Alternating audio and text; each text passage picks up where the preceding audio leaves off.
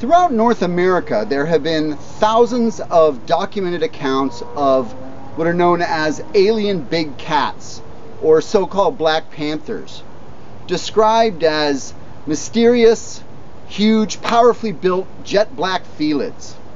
Now, we must acknowledge that the word panther is not a specific scientific name for any known species. Rather, it's a general or common term used to describe various big cats with a solid color. Now, in terms of large cats with a solid black coloring, also known as melanism, there are specifically leopards in Asia and Africa, and also jaguars in South and Central America that carry that mutation. It's a very rare mutation. Only about 11% of the big cat population carries that gene. Now, why is that a problem?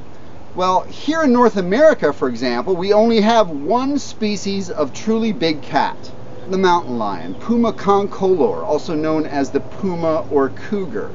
There has never been a scientifically established example of a melanistic or black mountain lion. They simply don't carry this gene as far as we know. Now, there are a few different theories in terms of what people are actually seeing then. One theory holds that maybe there is in fact a melanistic or black phase or morph of mountain lion, and we just haven't seen this yet, or at least scientifically verified it.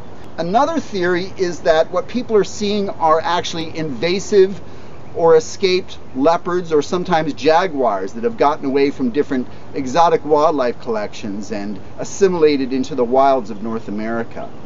And yet one other theory holds that what people are seeing may be in fact black or melanistic jaguars that are migrating up from Mexico into North America. However, there are currently only about 2 or 3 known native jaguars here in the United States, and they're carefully monitored living in the southern Arizona region. So in short, I think that black panthers may in fact be another example of composite identity.